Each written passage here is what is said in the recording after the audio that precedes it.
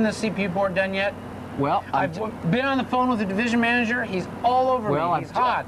This board is holding up the entire project. You said you'd have it done this week. What's the story?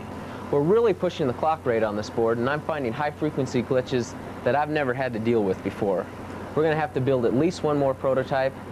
That'll take another 2 weeks. It's not acceptable, John. You've got to find a better way. Think about it tonight. I want to see your ideas on my desk first thing in the morning.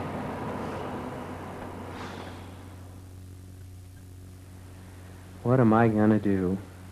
Wait a minute. What was that thing I was reading about the other day? Oh, yeah, here it is. I better find out more about this.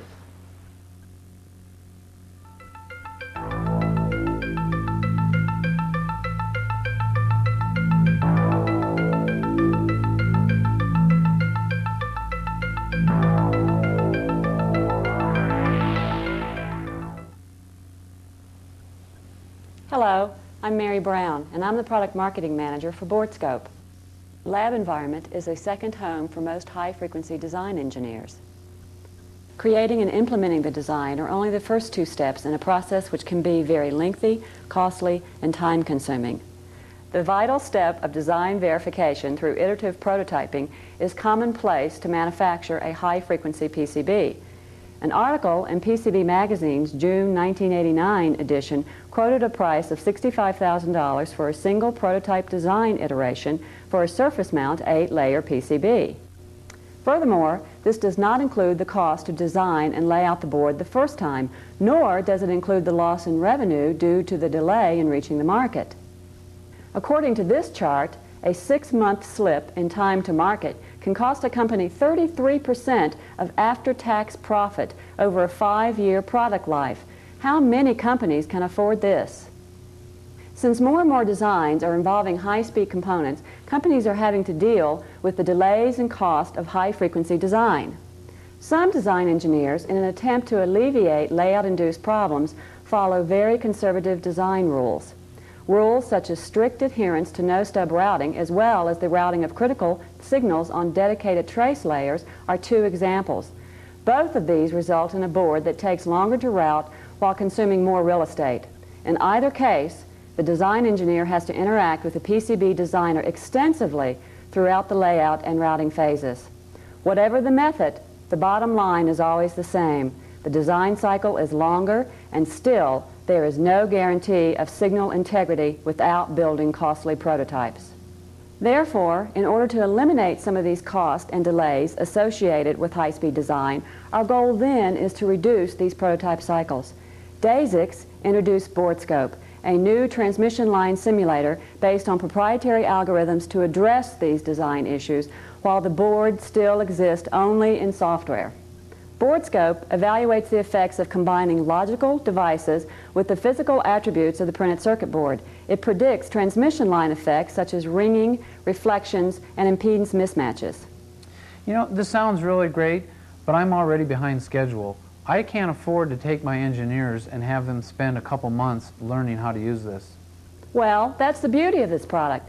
Your engineers are already used to working with oscilloscopes today, and BoardScope's graphical interface is designed with that in mind. When using BoardScope's virtual oscilloscope window, the engineer is emulating the real-time prototype environment with one very important difference. The board under test is still in software, the ideal stage for error detection and correction. For example, within the virtual oscilloscope window, the engineer can view time-domain waveforms for every electrical point of interest within the suspect net. That's fine, but how do I find these suspect nets? Do I have to probe the entire board? No. BoardScope can be used to audit the entire board or selected signals against user-definable criteria. BoardScope's powerful rule checkers allow the user to customize the simulator to better suit his or her design environment. What design rules does BoardScope check for? Within the waveform rule check, it checks for overshoot, undershoot, and time delays. One example within the topology rule check is maximum trace length based on fan-out. What happens when I do find a trace length violation? Do I have to start the whole design over again? No. Due to the tight coupling between BoardScope and Dazix PCB environment, problem nets can be corrected within the PC editor or within BoardScope's own transmission line editor, TranEd. TranEd has a unique ability to isolate a single net from a completed PC board. This allows the designer to experiment with changes to the geometry of this net without having to modify the entire board layout. Now, a designer can tweak the layout to check for improved signal integrity before extensive work is done to relay out the entire board. Prior to BoardScope, this kind of design analysis was not feasible due to cost. How does BoardScope know what signal characteristics are produced by each component? No simulator is complete without accurate component models. BoardScope's models incorporate driver load characteristics, package modeling, as well as timing information. Sounds great. How do I get one?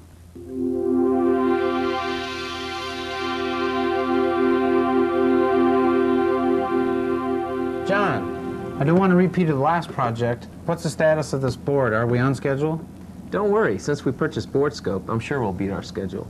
Really? Why do you think that? Well, because BoardScope has already uncovered several problems with reflections as well as a false clock on the 50 megahertz board. And normally I wouldn't have found that till the first prototype. That alone saved at least 2 weeks in debugging. That's great. How does this thing work? Well, I've already used BoardScope to analyze my completed layout. During the analysis, waveform and topology rule checkers flagged potential problem nets. I already have the layout designer correcting some trace length violations I discovered, but what I'm really concerned about is adhering to the noise margins for the board. The BoardScope rule checkers contain defaults based on the manufacturer's data, but I've supplied my own guidelines for this design. I was just getting ready to look at each flag net individually when you walked in. One net that could be causing my problem is my driver net. See, it's this one right here. Let's select it and tell BoardScope we want to simulate it. After I invoke BoardScope, it will automatically prompt me for more information. In this simulation form, I can enter my input pulse and set my scope emulation parameters. You mean you can even emulate oscilloscope parameters? Sure, I just specify the bandwidth and the roll-off of our lab scope. This allows me to see comparable waveforms in BoardScope as I would see during the prototype testing in the lab. That's neat. Let's use it to look at that driver signal. Notice that BoardScope produces a waveform for every electrical point of interest on the net. See, here's the driver, loads, and the terminator. The node names are color-coded with a corresponding waveform. If I want to, I can eliminate some of the waveforms from view, so I can just concentrate on the critical nodes. See here? I've isolated one node on my driver net that needs some tweaking. So what? Well, that's one of the neatest things about this tool. I can use the TranEd window to experiment with some layout changes on this node to see how it affects the signal. TranEd lets me change the parameters of elements within the net, such as the trace length of this stub. Let's decrease it to 1 inch. This may be causing my problem since it's so close to the driver. Good, looks like that'll do it. I could also see what happens if I move the stub further down on this net by changing the trace length.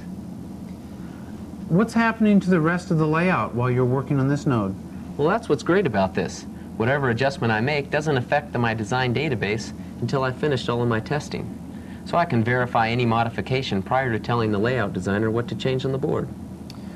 Well, I'm impressed. I'm going to see that the rest of the people in the department start using BoardScope right away. Maybe we can finally earn one of those famous bonuses we've been hearing about.